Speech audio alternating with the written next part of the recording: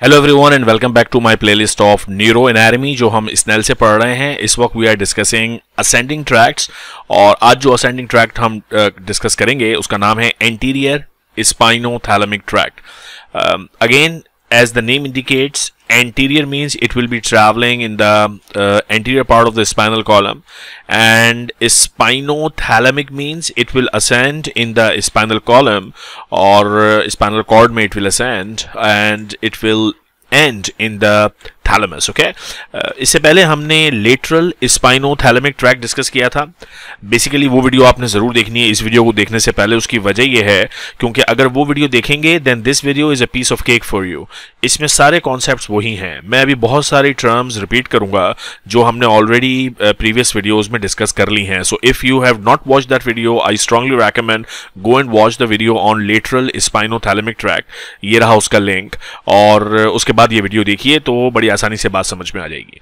अब हमें पता है कि we have been talking in the previous videos about this particular table and in the lateral spinothalamic tract जिस वीडियो में हमने डिस्कस किया था उसमें ये पूरी रॉ हमने समझ ली थी कि लेटरल स्पाइनोथैलेमिक ट्रैक्ट कौन सी सेंसेशंस को लेके ट्रैवल करते हैं। पेन एंड टेम्परेचर, उनके जो रिसेप्टर्स हैं वो फ्री नर्व एंडिंग्स बॉडी में स्किन के पास और डिफरेंट ऑर्गन्स के पास डिस्ट्रीब्यूटेड होते हैं। उनका जो फर्स्ट ऑर्डर न्यूरॉन है वो पोस्टीरियर रूट गैंग्लियन में होता है उसकी सेल बॉडी। फिर second order neuron substantia जिलेटिनोसा of spinal cord से निकलता है, क्रॉस करता है दूसरी साइड पे और असेंड करता है टू रीच थैलेमस जहां से थर्ड ऑर्डर न्यूरॉन जनरेट होता है। और ये थर्ड ऑर्डर न्यूरॉन इसका एक्सॉन जाके एंड करता है in the posterior central gyrus of the cerebral cortex. So this whole row we discussed in the previous video जो कि थी on lateral spinothalamic tract. Now the other ascending tract that we are going to discuss today is the anterior spinothalamic tract. इस anterior spinothalamic tract का भी पूरा organisation समझने का वही होगा कि नंबर वन इंफॉर्मेशन आपको ये पता होनी चाहिए कि इसमें से इस ट्रैक्ट में से कौन सी सेंसरी इंफॉर्मेशन ट्रैवल करती है। So the sensory information which travels through anterior spinothalamic tract is light touch and pressure. यानी अगर किसी का हाथ पकड़ के दबा दें, उस पर प्रेशर लगाएं, तो वो फीलिंग जो प्रेशर की है वो किस असेंडिंग ट्रैक में ट्रैवल करेगी, एंटीरियर स्पाइनोथैलेमिक ट्रैक में। अगर आप किसी को लाइट टच यानी किसी की हाथ लगाते हैं, हाथ मिलाते हैं, हैंड शेक करते हैं या anywhere in the body you touch the person lightly, so that light touch is also conducted in the anterior spine. सो आहिस्ता आहिस्ता मैंने आपसे पिछली वीडियोज में कहा था कि ये जो पूरा टेबल है इसकी अंडरस्टैंडिंग डिफरेंट वीडियोज में डेवलप होगी। इस टेबल का पहला जो रो है वो लेटरल स्पाइनोथैलेमिक वीडियो ने कवर किया। आज ये जो सेकंड रो है उसमें हम पूरा डिस्कस करेंगे एंटीरियर स्पाइनोथैलेमिक ट्रैक्ट कैसे it conducts light touch and pressure pathways. Okay, so let's start reading. Exons enter the spinal cord from the posterior root ganglion. अच्छा, before I start the paragraphs, it's gonna make our life very easy if we understand the whole thing in this diagram, which is actually the pain and temperature pathway, but the same thing we also see in the light touch and pressure pathway. So ये जो दो diagrams हैं, ये वाली diagram जिसका number है figure 415 और ये वाली diagram जिसका नंबर है फिगर 414, ये हमने previous video में we have already done this. Okay, so we have discussed the lateral spinothalamic tract already. Similar concepts हम apply करेंगे इस diagram को समझने में. So let's have a look. Now what is this? This is obviously the brain portion, so these are the higher centers, okay, and this is the pons and cerebellum, and this is the medulla oblongata, and this bit is the spinal cord. So what's happening कि suppose मैं again यहाँ किसी का हाथ बना देता हूँ, so this is the hand of the person, और यहाँ पर कोई हाथ मिला के हैंड शेक करके थोड़ा सा प्रेस कर रहा है। So there is crude touch, light touch है और प्रेशर है। यहाँ ऑब्वियसली हैंड्स में पहले भी कई दफा हमने ये बात की है, there will be free nerve endings. ये नर्व एंडिंग्स इस स्टिमुलस को परसीव करेंगी और ये स्टिमुलस ट्रैवल करेगा एक एक्सोनल प्रोसेस में और एंटर हो जाएगा पोस्टीरियर रूट गैंग्लियन में। सो ये जो एक्सॉन एंटर हो रहा है उसकी सेल बॉडी कहां मौजूद है? In the posterior root ganglion. और ये न्यूरॉन पूरे का पूरा कहलाता है, आपको पता है, this is called first order neuron. So first order neuron messages को लेकर आ रहा है in the posterior root ganglion. So this is the first axon जहां ये मैसेज आता है। अब यहां पे कोई साइनैप्स नहीं होती क्योंकि इसी सेल बॉडी से एक और एक्सॉन निकलता है जो कि एंटर होता है इनटू द स्पाइनल कॉर्ड।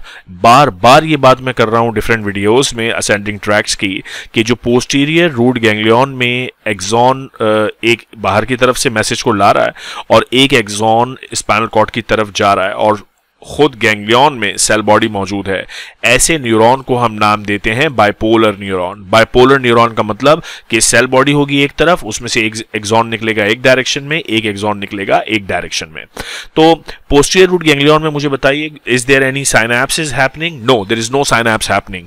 कोई दो न्यूरॉन्स आपस में साइनैप्स नहीं बना रहे, क्योंकि साइनैप्स तब बनता है जब एक न्यूरॉन है और दूसरा न्यूरॉन है। लाइक यहां अब साइनैप्स बनेगा, ये देखिए, ये पोस्टीरियर रूट गैंग्लियन से जो एक्सॉन आया है वो यहां सेकंड ऑर्डर न्यूरॉन के साथ साइनैप्स बनाएगा। So this is the little synapse here and this is happening in the spinal cord, posterior horn of the grey column of the spinal cord में ये साइनैप्स होगा। सो जो इंफॉर्मेशन लाइट, टच और pressure की थी वो posterior root ganglion में आई सबसे पहले, यहां से posterior horn of grey column of the spinal cord में एंटर हुई, जहां साइनैप्स हुआ सेकंड ऑर्डर न्यूरॉन के साथ। सेकंड ऑर्डर न्यूरॉन क्रॉस कर गया to the opposite side.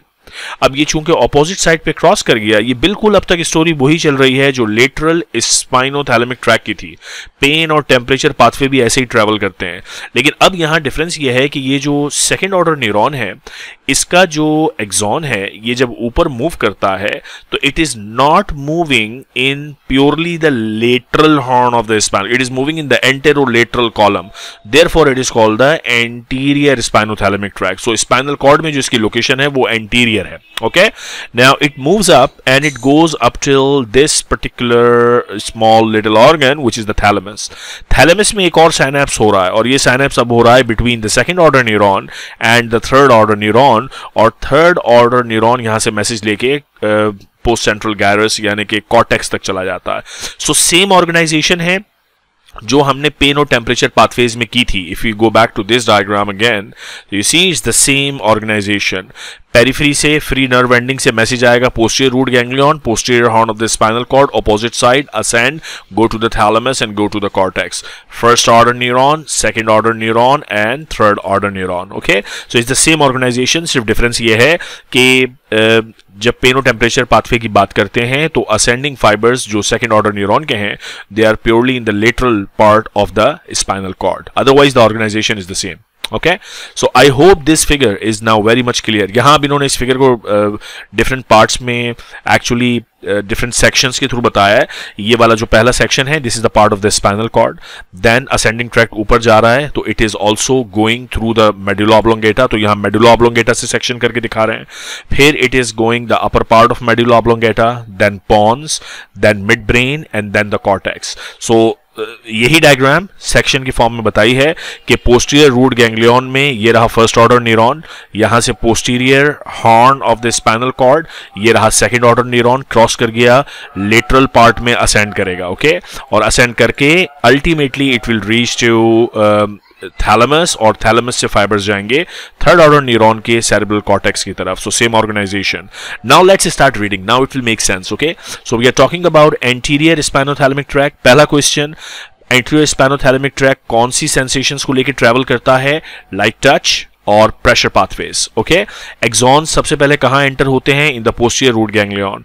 Posterior root ganglion के बाद फिर ये कहां एंटर होते हैं? इन द स्पाइनल कॉर्ड, और यहां इनको नाम दिया जाता है पोस्टेरोलेटरल ट्रैक्ट ऑफ लाइसोर।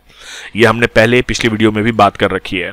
यानी ये वाला जो पार्ट है, let me tell you here कि जब फर्स्ट ऑर्डर न्यूरॉन का सेकेंड एक्सॉन एंटर होता है स्पाइनल कॉर्ड में, तो यहां इनके कलेक्शन को नाम दिया जाता है पोस्टेरोलेटरल ट्रैक्ट ऑफ लाइसोर। ओके, अच्छा, अब fibers of the first order neuron are believed to terminate by synapsing with the within the substantia gelatinosa, जो कि spinal cord का posterior horn है gray matter का, वहाँ second order neuron cross करता है to the opposite side.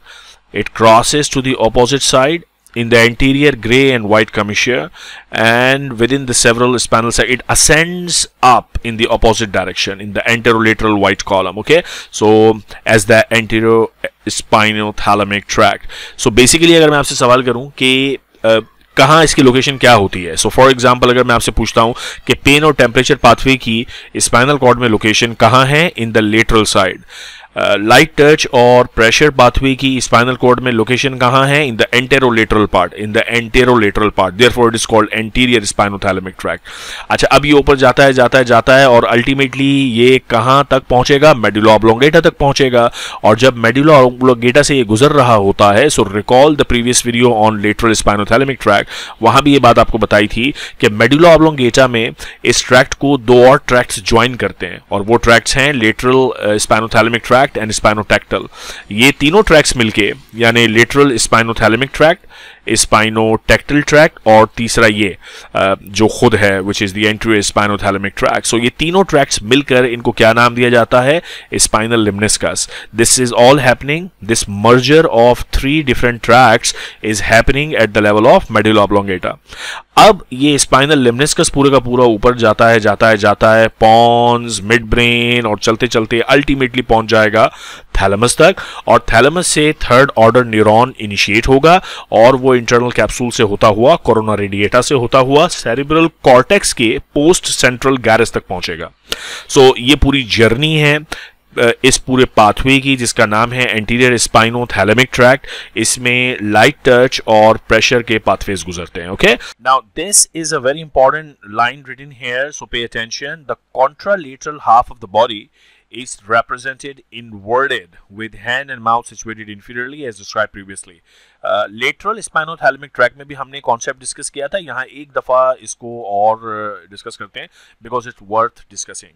Now this is the representation of your central nervous system.